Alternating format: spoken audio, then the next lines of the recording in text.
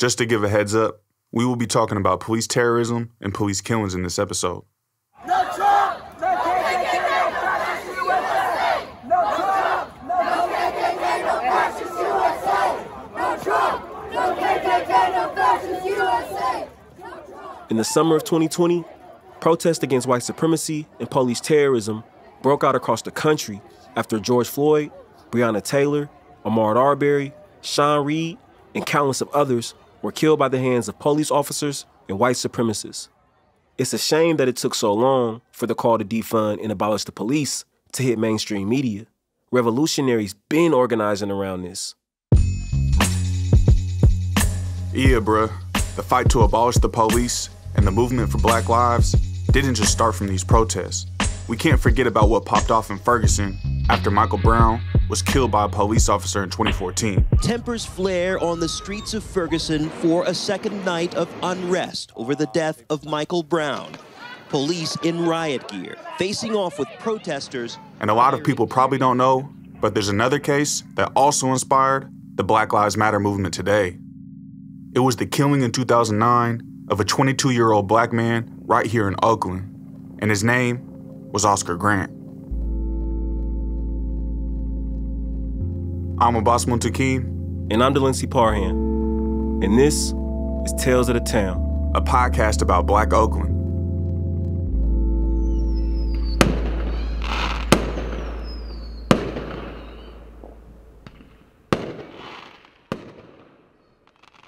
It was early New Year's Day in 2009. Oscar and his partners took BART to celebrate New Year's Eve in the city, also known as San Francisco. For those who aren't familiar with what BART is, it's the equivalent to what the subway is to New York City. It's the Bay Area's train system. 5-car train for Richmond in 4 minutes. 8-car train for Dublin, Pleasanton in 10 minutes. And on their way home, BART pigs, they pulled Oscar and his friends off of the train and onto the BART platform.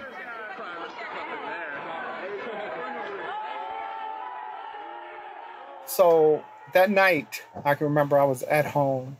For whatever reason, Oscar really became heavy on my spirit. You know, I'm at home just relaxing and just enjoying the evening, or actually it's early morning now. It's after 12 o'clock. You know, it's New Year's Day, first day of the New Year's, early morning. And I'm feeling Oscar in my spirit, and I'm not sure why, but the urge to text him was so powerful that I texted him, and I texted him exactly at 12:40. I'll never forget it.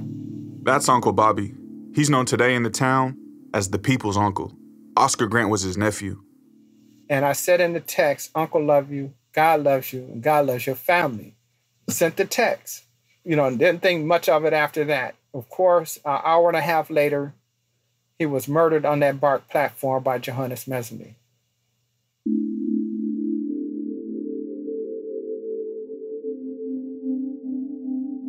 News of Oscar's murder shook up Oakland. BART was crowded that night because of New Year's Eve, and many witnessed Oscar Grant being killed by a white BART police officer, Johannes Messerly. According to Messerly's so-called testimony, he apparently thought he was reaching for his taser, but instead pulled out his gun. For Uncle Bobby and other members of Oscar's family, his death will change the course of their lives forever. I can remember collapsing in extreme anger and pain and hurt. My relationship with Oscar, goes back to when he was born. Uncle Bobby says he and Oscar spent a lot of time together. He remembers Oscar at just 5 years old, attending church with him every Sunday. And in front of sometimes 2,000 people, Oscar, without any fear, would open up the church in prayer. Basically, every Sunday, 15 to 2,000 people in the church, and Oscar would open up the church in prayer. And we're talking about 5 years old, 6 years old, doing this consistently. Oscar had this infectious smile. If he smiled, boy, you couldn't help but smile because that smile was just so smiley, right? And so I would drive fast and he would smile and it would make me feel good, right? So I would drive a little faster and he would smile even bigger. He just loved it. He was a chess player. You know, he loved playing chess, and he was always determined to beat his uncle. We played a many of games. And Uncle Bobby remembers just how much love Oscar's community had for him. People loved him. You know, he was the center of attraction. He had friends from all walks of life. You know, you could see his life on that platform because there were Samoans on the platform, there was Latinos on the platform, there was Black folks on the platform, there was Filipinos on the platform that was all with him in his group. And they all hung out and loved each other and just had a great time. So he was that person that brought people together. At the time Oscar was killed, Facebook, Twitter, and YouTube were just starting to blow up, and news going viral through social media wasn't common. But when Karina Vargas pulled out her cell phone on the BART platform and filmed Oscar Grant getting shot in his back with his hands behind his back, and later uploaded the recording to YouTube, Uncle Bobby said, "This changed everything."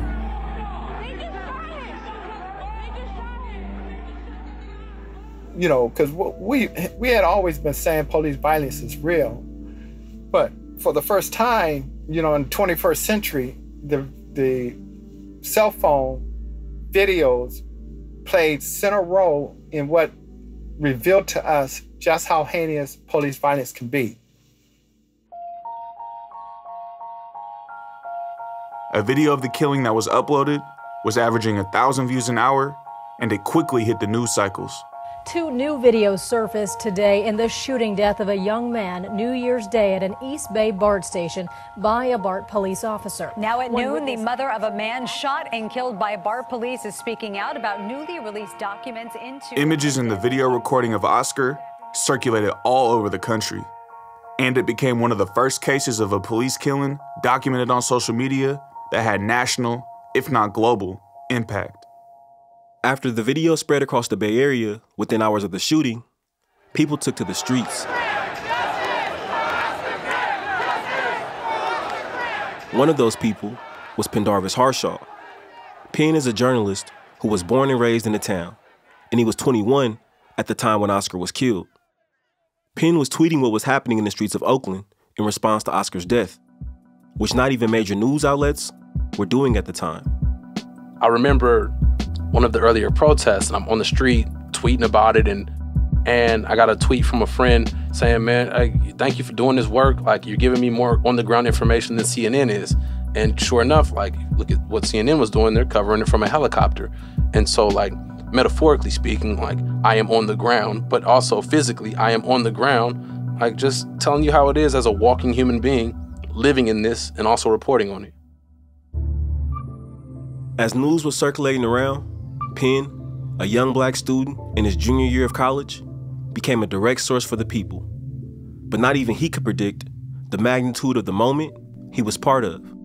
And what stood out about the Oscar Grant situation is how people organized and mobilized around his name, and without that, there's questions as if justice of any sort would have ever been brought forth.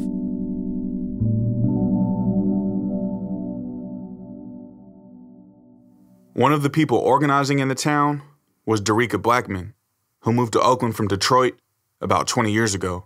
Dereca, who started organizing in college, remembers vividly what happened on the ground after Oscar's murder.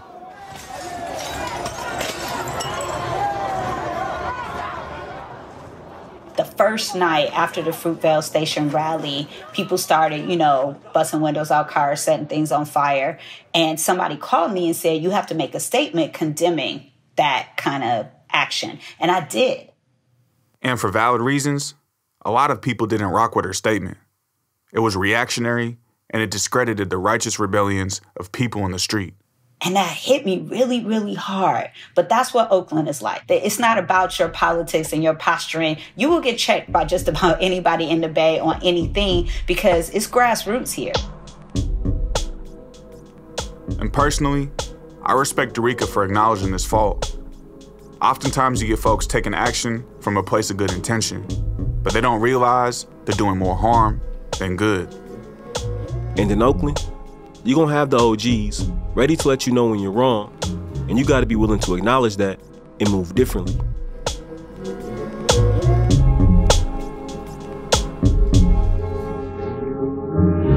So help you God? So help me God. Congratulations, Mr. President. 19 days after Oscar Grant was killed, the U.S. swore in Barack Obama. And with this moment, what came with it was the white liberal facade of a post-racial America. It gave us the illusion of inclusion. And in reality, like presidents before him, Obama continued the neoliberal tradition and imperialist rule. So we had this conflict going on where Black people were so happy and drunk with joy that America had finally gotten past racism, and we had selected a Black man to represent this country. And yet we had Oscar, Adolph Grimes, and Robbie Tolan, all three young Black men, all shot within a 12-hour time period on New Year's Day, all shot in the back. Oscar dies, Adolph Grimes dies, Robbie Tolan lives. And no one seemed to really have focused in on how these shootings took place because a Black man was now sworn in as the President of the United States. And now it's time for a segment on the show we call Let Me Put You On Something. Put me on some.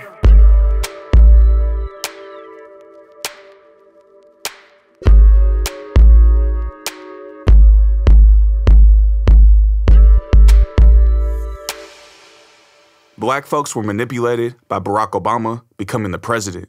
I know I was when I was younger. Obama's election, it triggered the emotions of Black people. And that was done purposely so that the violence that Obama was responsible for could be swept under the rug. Whether it be all the bombs he dropped, or the fact that during his tenure as president, he strengthened the U.S. empire and was adamantly pro-police, doing things like writing letters in which he openly states his allegiance with police efforts. Obama represented pseudo-progress. It gave us false hope. In reality, our people were being killed by the police all throughout his presidency. According to a study done by the Washington Post, from 2015 to 2017, while Obama was still in office, 2,935 people were killed by the police. Of those killings, Black people made up about 24% of the deaths. According to a Henry A. Wallace police crime database study, since 2005, at least 140 officers have been arrested on murder and manslaughter charges, and only 7 officers have been convicted of murder. Roughly 98% of the killings by police officers between 2013 and 2020 have not resulted in officers being charged with the crime. And even though we had Black folks in positions of power during Obama's presidency, the masses of our people failed to get justice. I think about the death of Freddie Gray. There was a Black president, Black head of Department of Homeland Security, Black mayor, Black DA, and Black cops. And the result? Freddie Gray was killed by pigs who the federal government declined to prosecute. And Obama, he went on to call protesters in the streets of Baltimore thugs. And many people during Trump's presidency said let's go back to the Obama years, as if the conditions that led to the starting of the Black Lives Matter movement wasn't during Obama's presidency. Under the leadership of a Black president, you had the masses of Black people in America making the plea that their lives matter.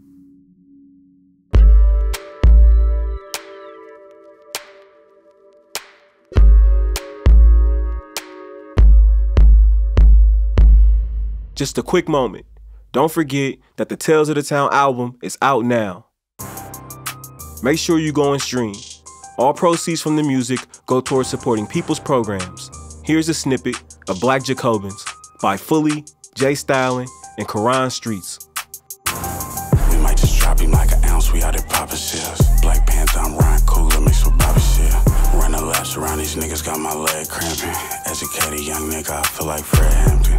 Triple 9 across my chest, I got my neck dancing. Slid on him, tryna slide, we caught him red-handed.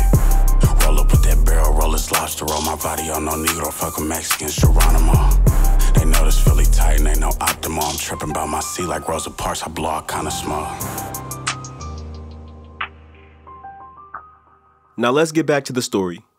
2 years after his death, the movement for justice for Oscar Grant was continuing to build. There were meetings in Oakland, in Berkeley, in Hayward, and all over the Bay Area, strategizing on how to get justice for Oscar's family and the community. Here's Uncle Bobby again. You know, I would go to as many meetings as I possibly can and could, because there was some meetings that were talking about tactics that, you know, we as a family didn't, you know, necessarily agree with. And then there was meetings that was talking about tactics that we agreed with. You know, the Bay Area community definitely embraced us as a family. They stood with us. They prayed for us. They cried with us.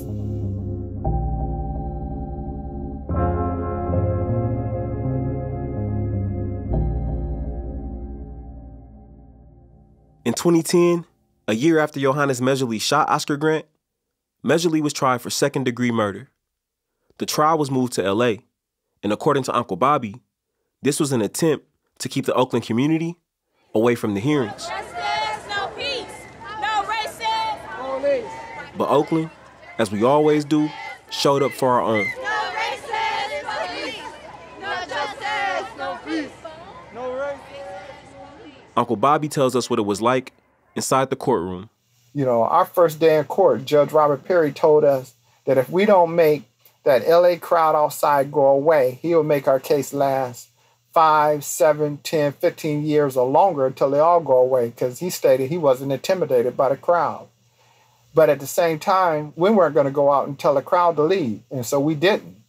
So, of course, he tried to admonish us for that, but, you know, you can do what you want. It's not our responsibility to tell the crowd to go home.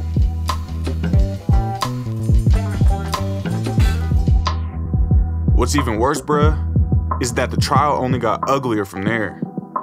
The judge said Oscar was resisting arrest, even though eyewitnesses saw Oscar laying face down with his hands behind his back. Uncle Bobby also recounts the racist things the judge said. And of course, on the very last day of the trial, he looked at us and said, I don't know why you keep trying to make this about black and white. My God, we just gave you a black president. You know, and so these are the statements and the experiences that we as a family had to endure while we was in that courtroom dealing with the trial for Oscar's murder. In the end, Johannes Mejrli was convicted of involuntary manslaughter and only ended up serving 11 months in county jail. It was the first time in California state history that an officer was arrested, charged, convicted, and sent to jail. We tap back in with Dereca Blackmon, who we heard from earlier. She reflects on the significance of the movement for Oscar Grant. Oscar is just one of many examples that we can all name of Black people that were killed by the police for no reason. And I think, if anything, he was a symbol of the use of technology to capture that story. Part of what Oscar represents as a symbol was that moment when people, even outside of our community, were like, nah, like, we saw what happened and we got the video to prove it.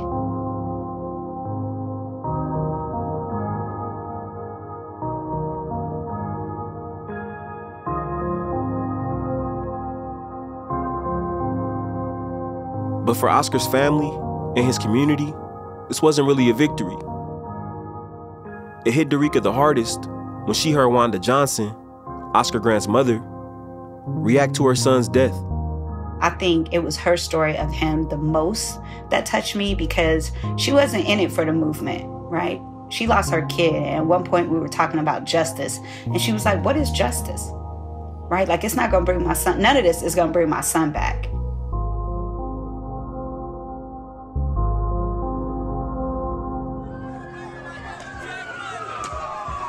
After the verdict was called, protests popped off across the Bay Area and California. People was hella angry, and the chant, "I am Oscar Grant," echoed across Oakland. We all are Oscar Grant! We all are Oscar Grant! The whole damn system is guilty! We all are Oscar Grant! The whole damn system is guilty! And Oscar Grant, he became a cultural symbol for Black liberation, not only in Oakland, but across the so-called United States. Some years later, his story was commemorated in the feature film Fruitvale Station, directed by my cousin and Oakland filmmaker Ryan Coogler. Shots fired at Fruitvale. We just trying to get home. What is going on? Next stop, Fruitvale Station. If you remember listening back to our first episode, we interviewed my great-granny Charlene. And Ryan actually ended up filming most of Fruitvale Station in her house. And at the time, it was the biggest set I'd ever been on my life. And I'm shooting on my block, like down the street from my grandma's house. Yeah. And I'll never forget, I'm on my way to work, the AD driving me, he's like, hey, we gonna go to base camp first. I'm like, what's base camp? Mm-hmm. You know what I'm saying? And then he like, well, that's where we gonna park the cars. So he parked the cars and we get in another car. And I'm like, no, why are we getting in this car, bro? I'm down the street, man. You know what I'm saying? Like, I know this neighborhood like the back of my hand, bro. Like, stop putting me in these cars, you feel me? And then, now, it's Penn remembers what it was like to watch Fruitvale Station when it opened up in Oakland at the Grand Lake Theater.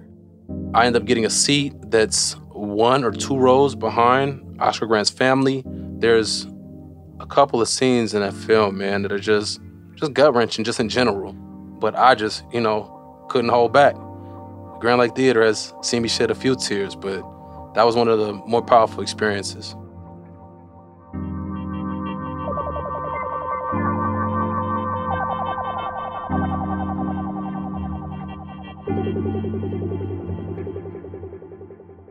Oscar Grant means so much to Oscar's family, but also to the people of Oakland.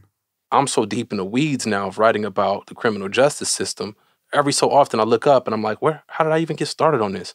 And it's literally Oscar Grant. I could see myself in somebody who the system had failed. And when I saw that, I wanted to write about Oscar Grant because I felt like that could be me.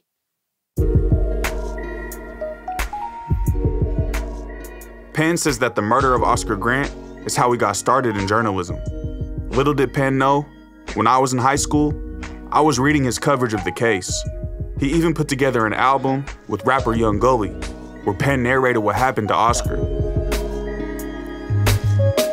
With a lifeless road, I live where the nicest cold. Since Oscar died, the whole city been in crisis mode. So many lies are told, but it's not surprising, no. And still I despise it, so how can we survive and grow? When they throw us in cuffs, another life is taken. Another cop that's off the hook, another mama pacing. Another shirt made, seems like it never stops. The town ain't really been the same since Lavelle was shot. I just want for my people to shine, but sometimes I get the feeling my people are blind to see what they want to see, but we gotta take a stand. How can I respect a cop or even shake his hand when they so against us? It's like calling a snake a friend, giving policemen immunities, what you rate a plan? Shit is crazy, and it just amazed me how we get treated, but I never let the system break. Yeah, let's do it for Oscar, let's do it for Oscar. Pour the biggest bottle out, let's do it for Oscar. Put your lighters in. This album definitely helped shape my mind as a young black high schooler at the time. And Oscar's death, it woke me up to the reality of what it meant to be a black man in the US. This is similar to how the culture of music was shifting in the Black Power movement. As consciousness in the streets was rising due to the killing of Oscar Grant, Young Gully's music shifted to tell the story of the time. And for Penn, it was an opportunity for him to contribute more to the cause. So a lot of people of my generation, that was the first example that we saw of documented evidence that police do brutalize people. Do I think that's true for all people? No. I think there are some people who've experienced it in their personal lives or maybe have experienced other stories. There's so many cases that have happened since then and before then that have catalyzed people. But I think for a large swath of people, that Oscar Grant video changed their lives. And it's still mind-blowing to me to listen to a Big Crit album and he mentioned Oscar Grant. And I'm like, oh, dang, all the way down to an artist from Mississippi? Okay.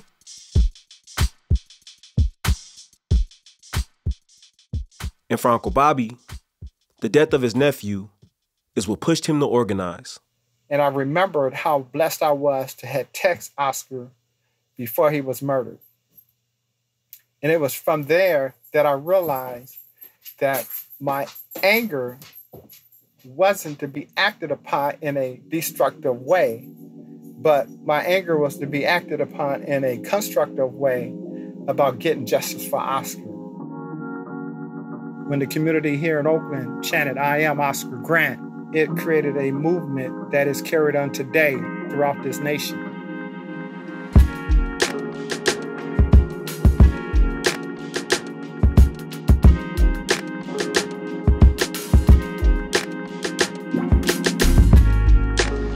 And Oscar's family has continued to be a part of this nationwide movement. For example, Uncle Bobby ended up creating an organization called the Love Not Blood campaign, which supports and provides resources to families who have been victims of police killings. As hundreds of people have been killed by the police since Oscar's death, it's clear that the work that Uncle Bobby and others is doing is of necessity. But we must take preventative measures so these police killings stop for good. And this is why we have to get in our communities and organize, because we must love, support, and protect each other from white supremacist violence. On the next episode of Tales of the Town, the fight to get police out of Oakland Unified School District. Our ultimate goal is to successfully implement police-free schools and then also be a blueprint for everybody in the nation and possibly internationally to do the same thing, and to not silo this work to just Oakland, but to really be able to impact our school system and how we educate everywhere. That's next week on Tales of the Town.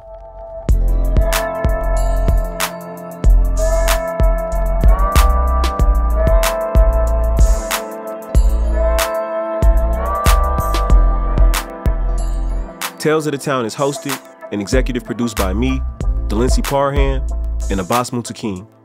Our senior producer is Maya Cueva. Fact-checking done by Danya Suleiman and Bashir Mack. Mixing and sound design is done by Pat Mesiti-Miller and Lauren Newsom. The theme song was produced by Cheyenne G and Carrie Lynn. The artists featured from the Tales of the Town album on this episode are Fully, Jay Stylin, and Karan Streets. Special thanks to Pendarvis Harshaw and Dereca Blackmon. We also want to give a special thank you to Uncle Bobby and the Oscar Grant family. Be sure to support the Love Not Blood campaign.